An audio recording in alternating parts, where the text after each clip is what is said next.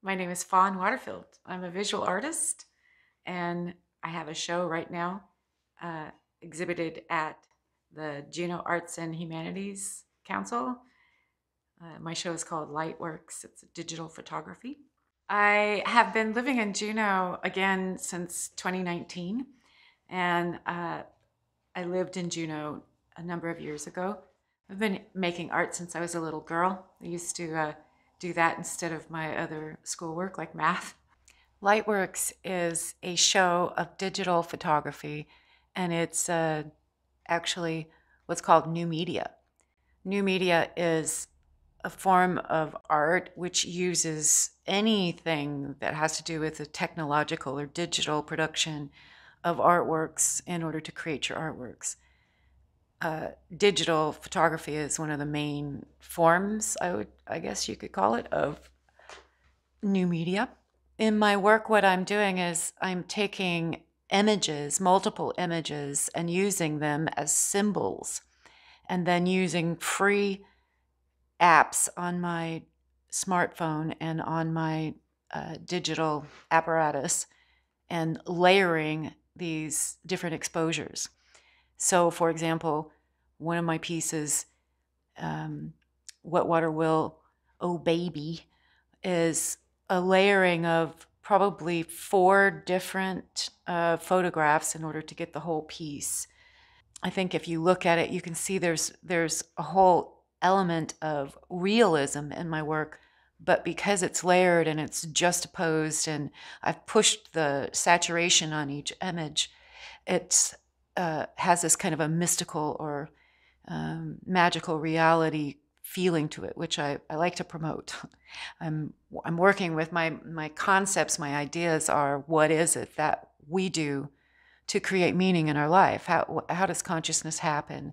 And I think that we use symbols in order to make that happen. That's what I'm after.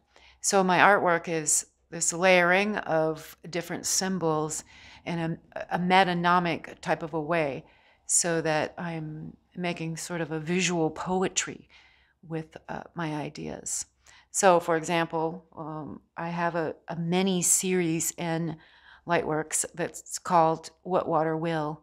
And it comes from the idea of what if we were just water's excuse for walking around on dry land? What would that look like? And that idea came to me because I know that we are mostly water. And I've studied Dr. Emoto's work on water and the influence of word on water to change the actual molecular structure of water. So I have a number of images in the show that are about what that would look like if it was true that we're actually the result of water wanting to walk around on dry land. So one of the things that I have been thinking about in my show, one of the things that's on my mind a lot about is about time. And these 3 pieces are all sort of another mini series that has to do with time. This was the first one. This is called Beauty and the Beast. And I have lost a lot of people in my life. A lot of people have passed on, and I've also lost a lot of people just sort of to attrition, to movement, where they live on the planet, and how their lives change, and they go through different processes, and I can't see them as often as I would like to, and maintain that really close connection with them.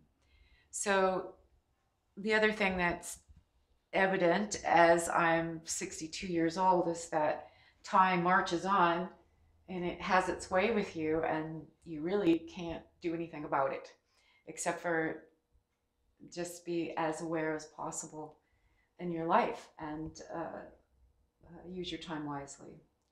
So this one, of course, is called Beauty and the Beast. The first one, it's about beauty and how ephemeral it actually is. Everything that exists in the field of time will eventually not be in that form anymore.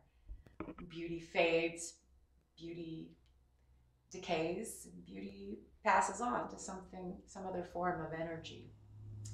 This is Beauty and the Beast 2, and this is like clockwork, and these are images, very vague images of people doing things. And this reminds me of the wheel of time, how um, it just marches on, just doesn't wait for you, and it just marches on. And you might as well just make friends with it because that's what you got to work with. Another thing that time reminds me of is corridors. I feel like in a lot of ways our memories are like a long hallway with very interesting rooms that go off of it, and you can actually go back and visit it and spend time in these memories.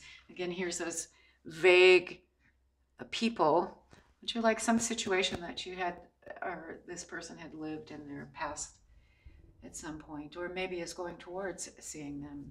So I have many versions of these corridors. This is just the one that made it into the show. This piece is called Merlin's Clock, and it's another one of the time mini series within my show. And I think it's pretty indicative. It kind of speaks for itself. This one has probably 24 different layers, something like that, 12 to 24 different layers. I picked up the ephemera from several sources online, so it's layered and layered and layered. But Stonehenge was our early clock, so I think it fits in with the time. This show was supposed to happen in September 2019, but because of the pandemic, it was bumped to this year. During that time, the whole editing of digital photography has changed. It's grown just huge. It's amazing what has happened. The camera, for example, that I had 2 years ago was only able to capture images at 12 megapixels. I think it went up to 24, and that was max. My camera I have now goes up to 106 megapixels, and one of its cameras that's in my smartphone. So that's amazing. That just happened in this past year. The other thing that is really amazing that's happened is the ability to edit. We now have the ability to edit digital images, which you couldn't get larger than maybe 12 megapixels. The fidelity of the images has changed. So we can get really, really clear images that are blown up huge, just gigantic.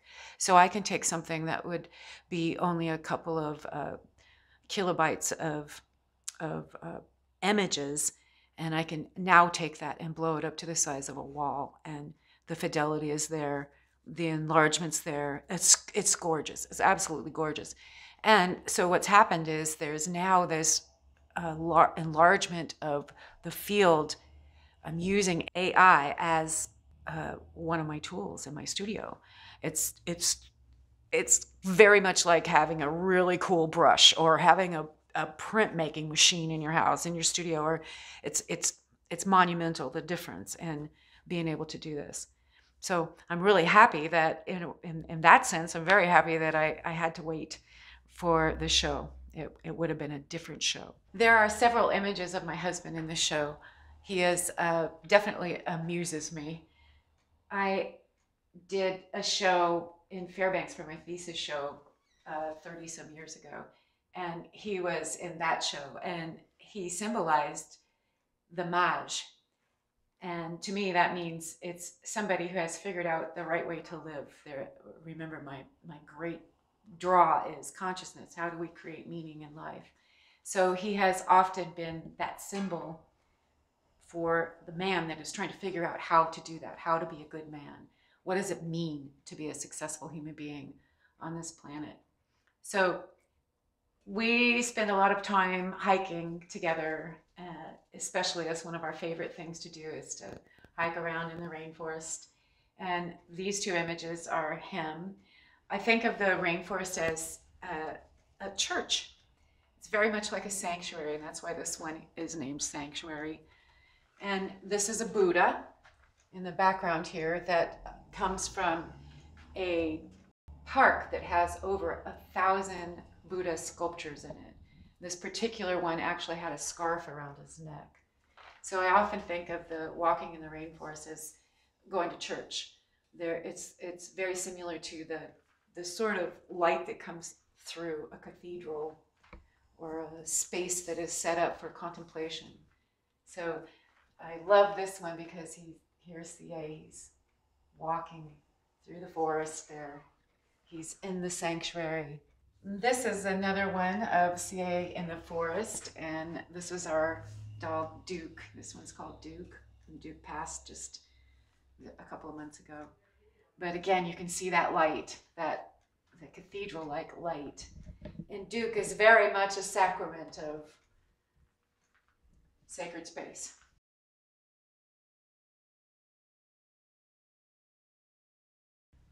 This is another image of CA. And I think it's really interesting because you can see the treatment and the process on this one.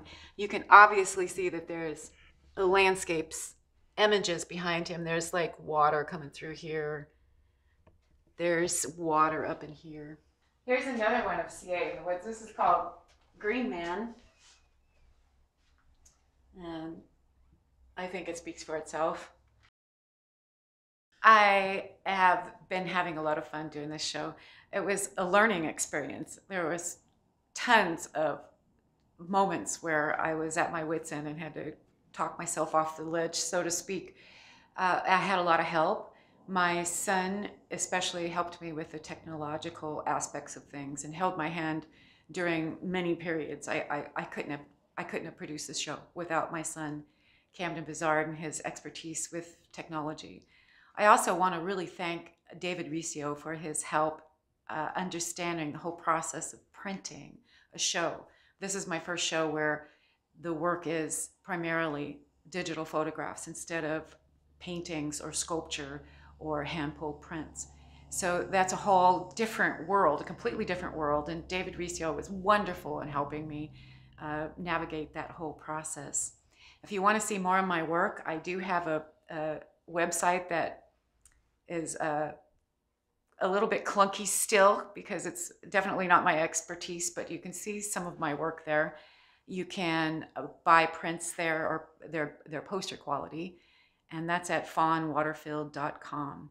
If you would like to have hand-signed limited edition prints, you can look me up at Fawn Waterfield Lightworks at gmail.com.